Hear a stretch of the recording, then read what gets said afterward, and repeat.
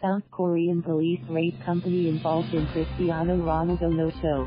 Seoul, South Korea. South Korean police raided the office of a marketing agency on Thursday as part of a fraud investigation into Cristiano Ronaldo's non-appearance in a friendly match between Juventus and the K-League selection last month.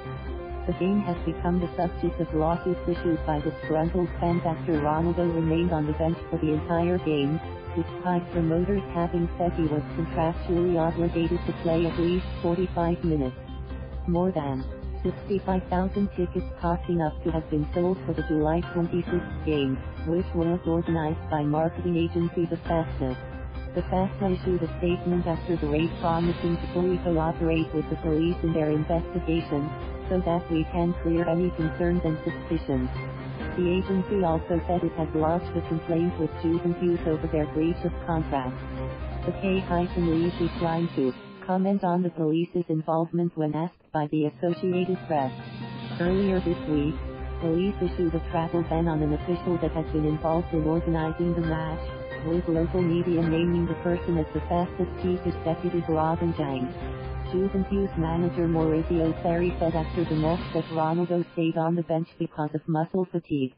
But Kang Joon-woo of Seoul-based legal firm Optin Sports, one of a number of companies representing fans, said the Fasta should be held responsible for supporters not getting what they paid for. The host secured tickets revenues even though the game was not implemented as advertised, Kang said. It was the organizers' fault that it did not prepare for the situation.